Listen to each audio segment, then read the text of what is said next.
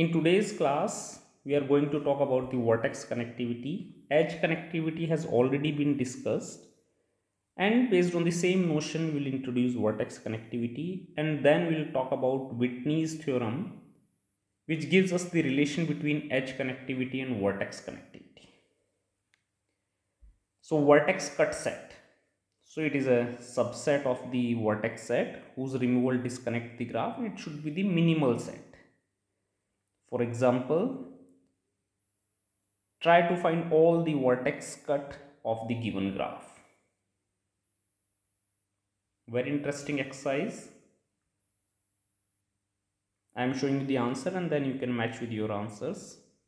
So these are the following 6 vertex cut of the following graph. For example, when I delete A and E, then the remaining graph is B, D, F, G, H and C is disjoint, is an isolated vertex. So similarly, you can observe all of them are the vertex cut. So a connected graph is K vertex connected, and the more general notation is K connected. In case of the K edge connected, edge word is always there, but in case of K vertex connected, we simply call it K connected if it has more than K vertices and it remains connected when less than K vertices are removed. Same concept which we have used or discussed in case of the edge connectivity. And once we know it's K connected, then the largest K for which it is K connected gives you the connectivity of the graph. Here connectivity means vertex connectivity, which is denoted as kappa G. So for the following graph, compute the vertex connectivity as well as the edge connectivity. So for G1, you can see that it has a cut vertex as well as it has a cut edge, and therefore kappa G1 and kappa dash G1 is equal to 1. For the next graph, it has a cut vertex, so kappa G2 is equal to 1, but it does not have a cut edge. You have to delete at least 2 edges to disconnect the graph, and therefore kappa dash G2 is equal to 2.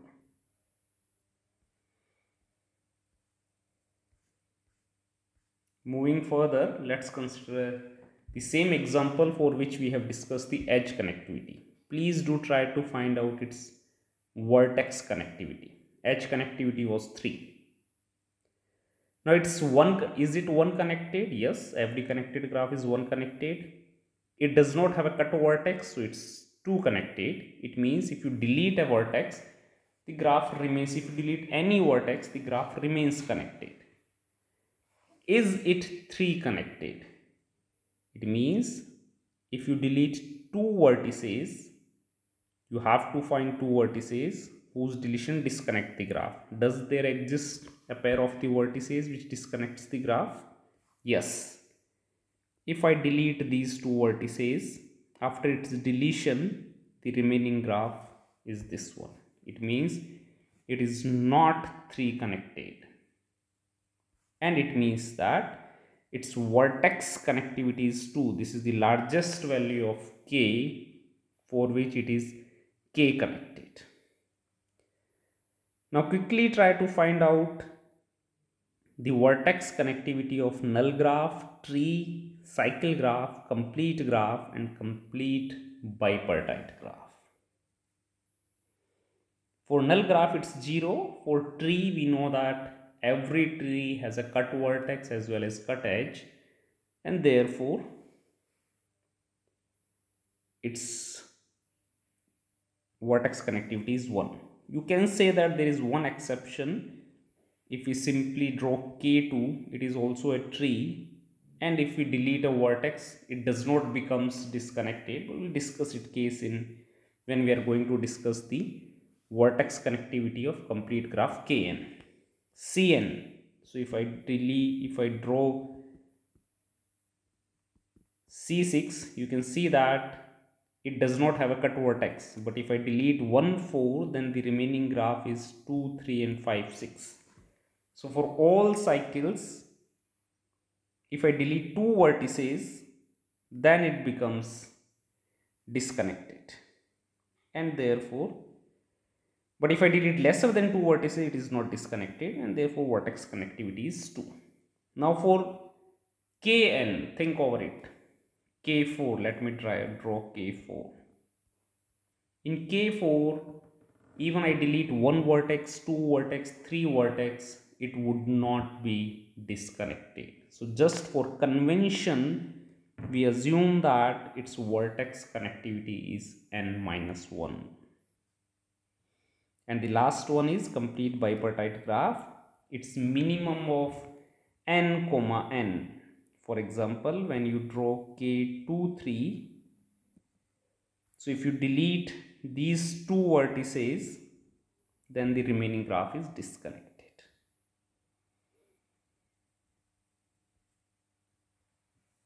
So the next concept is maximum degree, which we have already discussed, and the minimum degree. Now think that what is the relation between the minimum degree of a graph and edge connectivity? What do you think? Are they always equal, or which one of them is smaller? Let me give you a few examples. If you see this example, then the minimum degree is 2 of this vertex, and also the edge connectivity is 2. It does not have a cut edge, but if I delete these two edges, the graph becomes disconnected. So this is equal to 2. But if you see this example, then the minimum degree is 3, 1, 2, 3, but it has a cut edge, and therefore the edge connectivity is 1. Yes. So, and similarly, we can think of what is the relation between the vertex connectivity and edge connectivity. Let's again see the same example. In this example, it does not have a cut vertex and cut edge. Therefore, the vertex connectivity and edge connectivity is 2. But if you see this example, it has a cut vertex, and because of this, the vertex connectivity is 1, but the edge connectivity is 2. So from all these examples, now we can reach to the following observation, which is known as the Whitney's theorem. So Whitney's theorem says that the vertex connectivity cannot exceed edge connectivity, and edge connectivity cannot exceed the minimum degree. Very interesting proof. How we are going to prove it? So first we are going to prove, before we reach to the proof, interesting question, that does there exist a graph for which equality holds? Think of the graph for which vertex connectivity is equal to the edge connectivity and it is equal to minimum degree. So one simple option is complete graph Kn. Now to prove this result, we will start by showing that edge connectivity is always less than equal to delta G. Why is it so? Consider any graph. Let me draw this graph. Yes, now the minimum degree is 2. This degree is 3, 3, 2, and so on. Now the minimum degree is 2. It means that whenever I delete these two edges, it's guaranteed that the graph becomes disconnected. So if minimum degree is k, it means there always exist k edges whose deletion disconnect the graph. And of course, there may exist less than k edges whose removal also disconnects the graph. For example, this one. Here the minimum degree is 2. Of course, when I delete these two edges, the graph becomes disconnected. But when I delete a single edge, then also the graph becomes disconnected.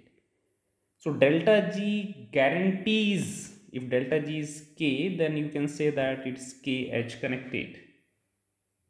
Yes, but we can always find the smaller k, and therefore kappa dash g is always less than equal to delta g. You can read the following statement. If g has k edges, then we get a disconnected graph when all the edges incident with a vertex of minimum degree are removed. And of course, there could be the other option. So either there is equality or the kappa dash g is less than equal to delta g. Now try to think how we can prove vertex connectivity cannot exceed edge connectivity. How we are going to prove this one? So to prove this, first we will see some very obvious cases. The first one is the complete graph where equality holds. So let's assume the graph is not complete. The next one is disconnected graph. Again, the disconnected graph, both are 0. So let's assume the graph is connected. The last one is cut edge. So the cut edge, we know that kappa dash g is equal to 1. And in case of the cut edge, for example this, we know that one of the endpoint is a cut vertex. Only exception is k2, and in k2 we already know that it's n-1, so which is 1. It means that let's assume that the graph is not complete, it's connected, and it does not have a cut vertex or cut edge. So to prove, we assume that kappa dash g is at least 2. Okay. Now we have to show that the vertex connectivity is always less than equal to edge connectivity. To understand the proof, let's see an example. Whichever example we want to take. Let me take this example. Now, of course, it does not have a cut vertex and cut edge.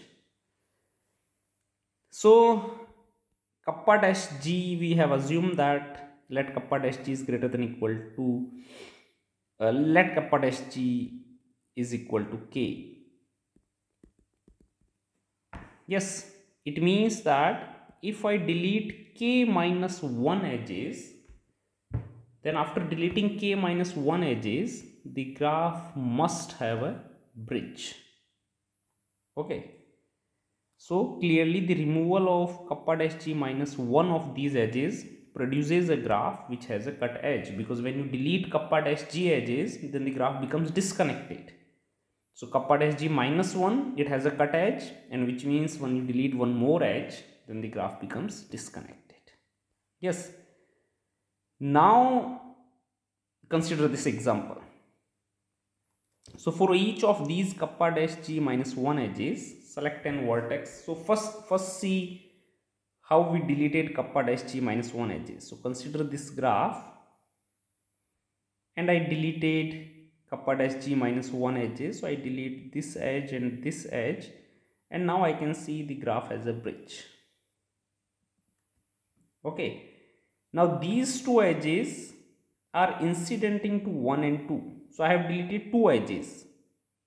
Now in the original graph, if I delete these 2 vertices, then it guarantees that these 2 edges would automatically be deleted.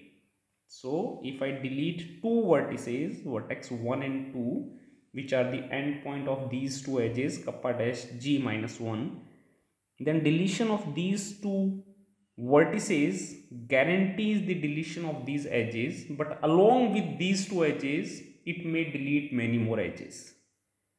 It means that it may happen that after deleting the vertices 1, 2, or after deleting kappa dash g minus 1 vertices, the graph becomes disconnected.